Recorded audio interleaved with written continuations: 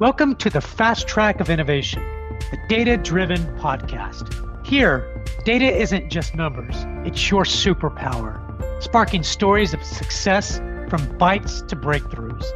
Dive deep into insights from the Data-Driven Conference, where data heroes assemble. Ready to supercharge your data journey? Strap in, it's time to get data-driven.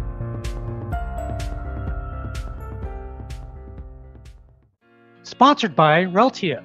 Reltio's AI-powered data unification and management cloud capabilities encompasses entity resolution, multi-domain SaaS, master data management, or MDM, and 360 data products.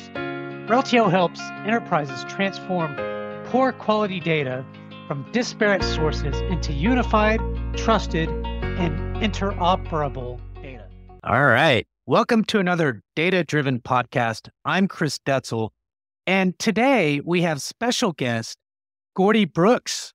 Gordy, how are you? I'm doing well, Chris. How about yourself? Oh, man, I'm doing really great. And I've been looking forward to doing this podcast for a couple of weeks now. I've been meaning to ask you like a month or two ago, and then we were at our company SCO, and then I just said, hey, man, why don't we do a podcast? And you were like, Yeah. oh, let's do it. Yeah, I'm excited. I think there's a lot of great content to cover and looking forward to having a conversation with you about it. Yeah, me too. So before we get completely started, just tell us a little bit about yourself, what you do today, and then your journey, background, and stuff like that. Yeah, absolutely. I'm born and raised here in Silicon Valley. I've been a financial executive for the last 30 plus years. Overall, I've been a CFO in the Valley since 2009. Public companies, private companies, took a company public, took a company private, spun a company out, as you remember, with Citrix GetGo and merged with LogMeIn. So I've done about every transaction you can imagine. Started out life as an auditor, but I actually started out life as a musician. So I studied piano as an undergraduate, was involved. I bet a lot of people don't know that. Yeah, there's a big, as everybody likes to say, there's a lot of relationship between music and math. And my dad was a CPA, so I grew up in that environment, had no interest in it whatsoever, and wanted to be a musician. Realized I was a pretty mediocre musician, so I better find another line of work. And so I ended up gravitating all the way back to finance, which kind of made my dad happy. So, yeah, it's been great, but it's a lot of the same skills and techniques of recognizing patterns and being quantitative, looking through information for those patterns. So I think those great tool sets to learn from that background. So you're now the CFO at Reltio. Tell us a little bit about how you get to Reltio and what that looks like. Again, I love this size company. So the company I came from, FinancialForce, was about $150 million company at the time. Reltio, when I joined 3 years ago, was $75 million of ARR. Relatively small, but really, again, where I am interested is coming in, building the foundation for the companies in their background infrastructure and being able to get ready for that next step. I love that classic. I like bringing order to the chaos. I've been in larger companies, but you tend to maintain the systems you've already put in place as opposed to putting them in place from scratch. So that's what attracted me to Reltio and the data space at the time. So it's been a great journey so far. Yeah, the data space is booming. So we'll talk a little bit about that. But last year into kind of this year, in the current economic climate, what are some big challenges Reltio is facing and probably other SaaS companies? And how do you address them to ensure we continue to grow and we stay stable in a lot of ways? The one real change that occurred in the last 18 months was really the change in interest rates, right? As inflation, obviously a lot of things coming out of the pandemic and so many unforeseen items and cause and effect. But ultimately, after many years of basically 0% interest rates, inflation finally started to rear its head as people knew it was going to do. And interest rates started to climb. And the impact for us and for companies like us was a couple of things. One is valuations are based on discounted cash flow. So the higher those interest rates go up, the bigger the impact is on your valuation. So every private company and public companies started to see an impact on the expected valuations. overall. And our valuations had been at the height 18 months ago, and they just gradually started to tick down because the cost of capital became higher and higher. And the other thing that happened is as investors looked at companies, they started to change their mind about what used to be growth at all costs. All I want you to do is grow as fast as you can. I don't care how much money you're burning through. And it came back very quickly into a different balance. So yes, we'd like growth, but we'd like you to start aiming for profitability. And every company, everybody was on this track of the faster I can grow, however I get there, that's my priority. I had to go ahead and reset their expectations. And you don't change those things overnight. So having to digest those things, go through planning processes, figure where your options are, took companies a lot of time. I think we did a really good job, and we, having been through a couple of these crises before, we saw some of these things coming and got ahead of the curve as far as our cost structure, but really taxed a lot of executive management across companies to adapt to the marketplace. You've had so much experience in doing this. My assumption is that you are completely caught off guard or like some people just freak out. How was your mindset and how did you have to temper the executives at Reltio to, hey, look, I think we're okay. Here's why we're okay. I don't know. Did you have to do some of that? And what was your kind of thinking?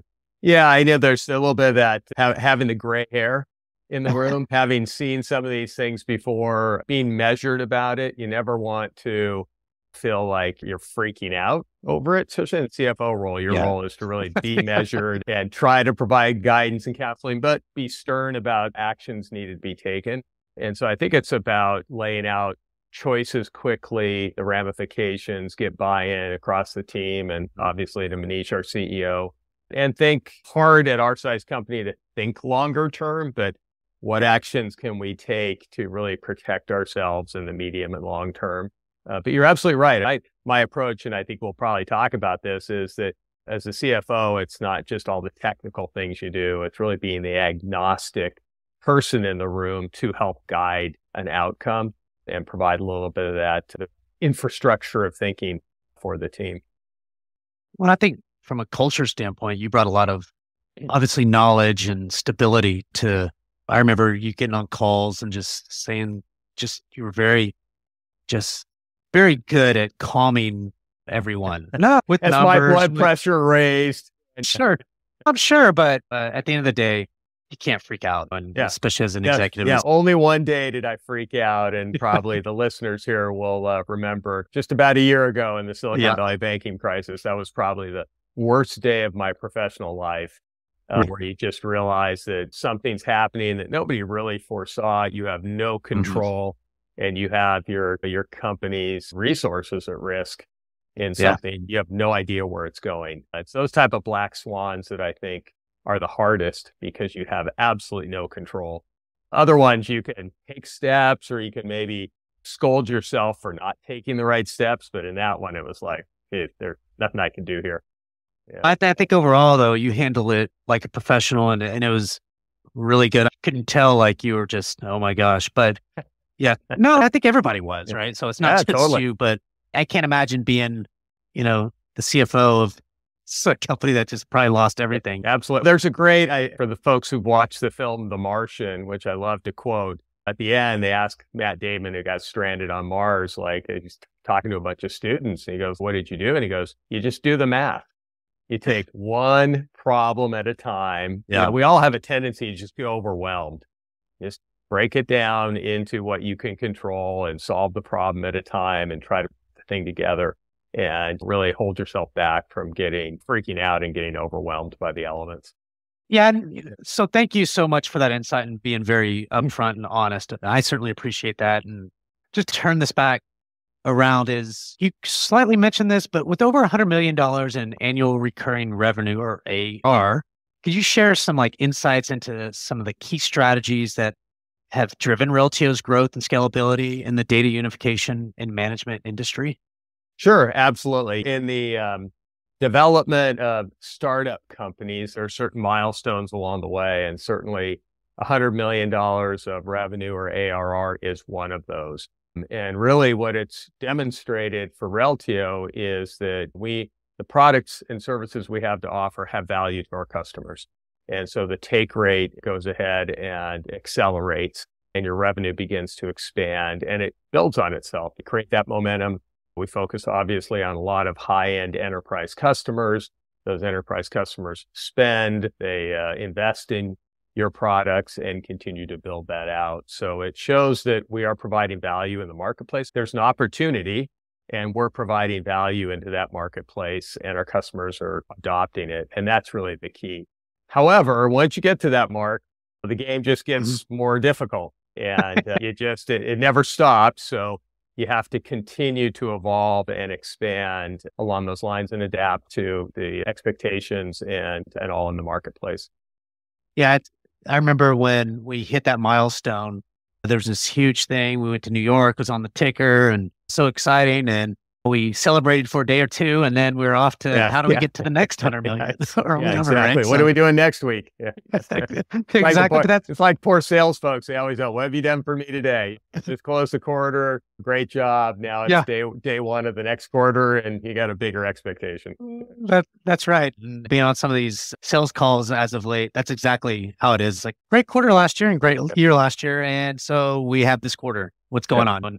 So you move on. Something that you've mentioned a lot in the past for our company is the rule of 40. It's a popular metric for SaaS companies, balancing growth and profitability. So how does Reltio interpret and apply the rule of 40 in its financial planning and evaluation?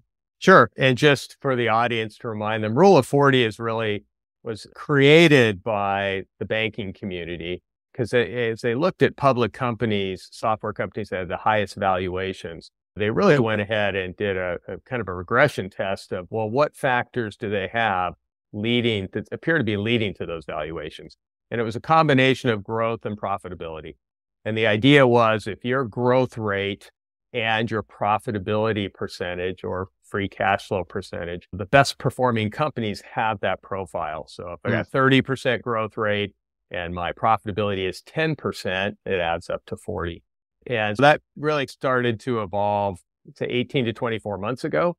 But what started to happen again as valuations came down with interest rates is the combination of growth and profitability matters as well. So 40% growth and 0% profitability is a little different than 0% growth and 40% profitability. So you still want to grow, and growth still gets a premium overall in that equation. Even though, again, investors have had an expectation of profitability is now a little bit more important than it was before. So we take a look at that as far as the evolution of our model of who we compare ourselves to in the marketplace and where we are, where we want to get to based on our size. So we try to triangulate what are investor expectations, what do we think is realistic, how does our financial model work? And really look at our size now at 133 million of AR. We're still a growth company, so we still want to continue to grow at a quick pace. But we've layered in getting to profitability as a higher priority than, say, we may have had 2 years ago.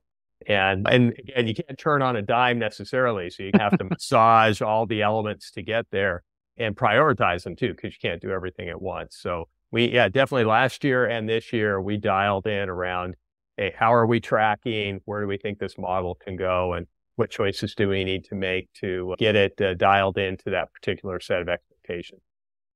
Yeah, so it brings me to something that you brought up to our company not so long ago around this thinking of a rule of X. So given the emerging discussions around the rule of X as an extension or alternative to rule of 40, which it sounds like it's more of an extension, how do you view its applicability to Reltio's financial health and growth strategy? Yeah, absolutely. And rule of X as an extension really incorporates this notion that, hey, it's not just rule of 40, however you get there.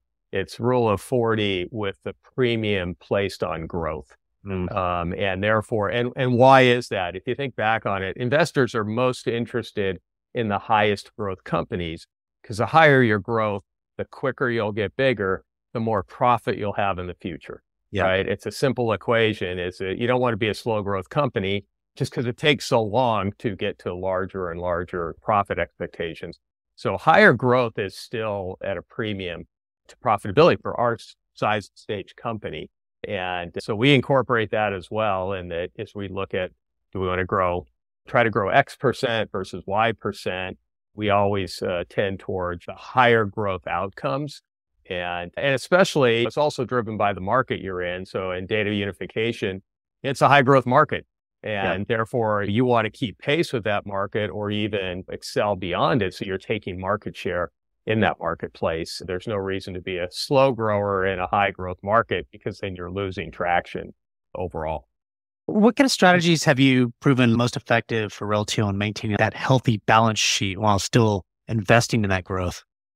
Yeah, it's a hard one. It's probably more art than science. That's the thing, is we've all become attached to metrics in a SaaS model. Everything is measured based on metrics. And so we really try to look at, hey, where are we making investments and are they returning?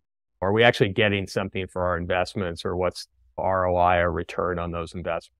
But within certain parameters. We might have investments we'd like to make, but we only have a priority set of so many things we can do and the resources to do them. So what are debating those priorities and those outcomes, and then really trying to measure what you're getting for the investment. As we talked about at our company kickoff the other week, this notion of the dollar you're spending today is still an investment. It may be the dollar you had yesterday, but we are still making a choice to invest in that activity. So changing the mindset to constantly challenge where we're spending the resources that we are, and to set the highest priority outcome we're looking for. And that's what the best companies do, is they just constantly challenge themselves on where they're applying resource to move the company forward. That's great. How's Reltio adapted its customer acquisition and retention strategies in response to all this economic uncertainty?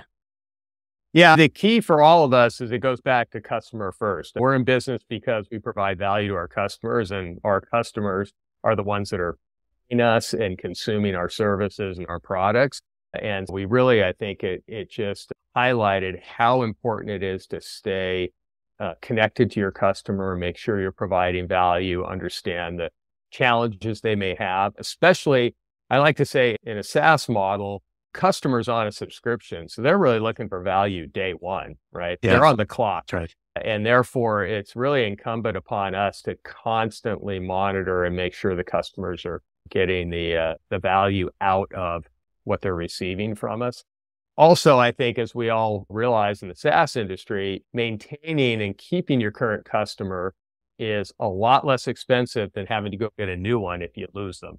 Right. No doubt. One of the key parts, and one of the reasons retention rates are monitored in the SaaS industry, is it really talks about your economics and how efficient you are. Because you can hold on to your customer base and build on top of it. It means that there's less you have to go garner from a new customer standpoint. Now, you got to have a nice balance between, I want new customers and I want to keep my install base happy, because I got to keep growing. But yeah, keeping your customer base satisfied and engaged is critical. And I think for every function within a company.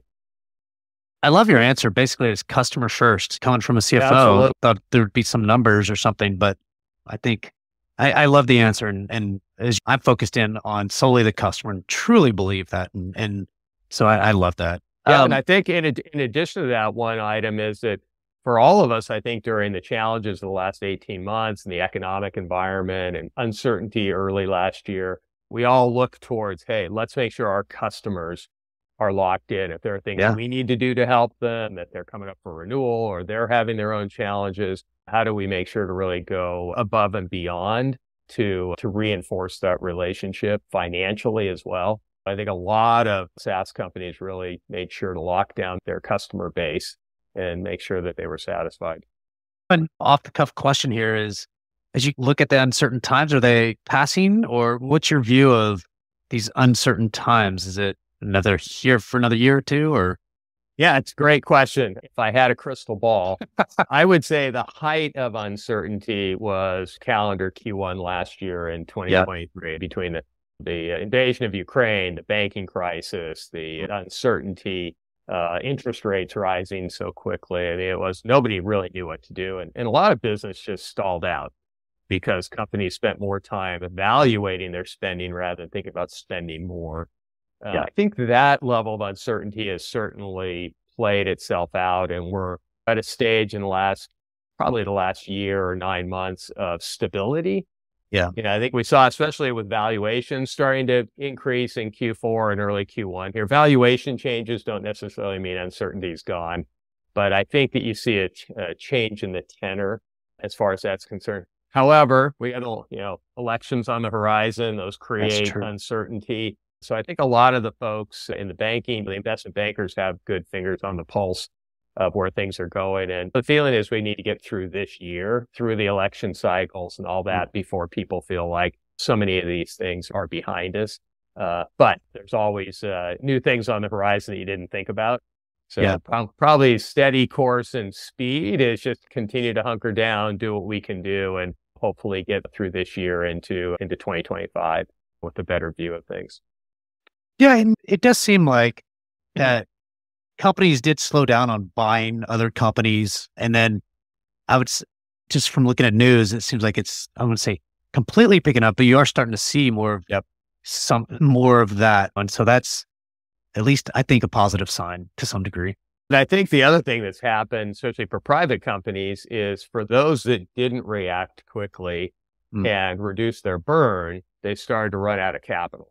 Yeah. And with interest rates having risen as high and valuations coming down, they didn't quite have as many choices to raise new capital. I think debt was very expensive.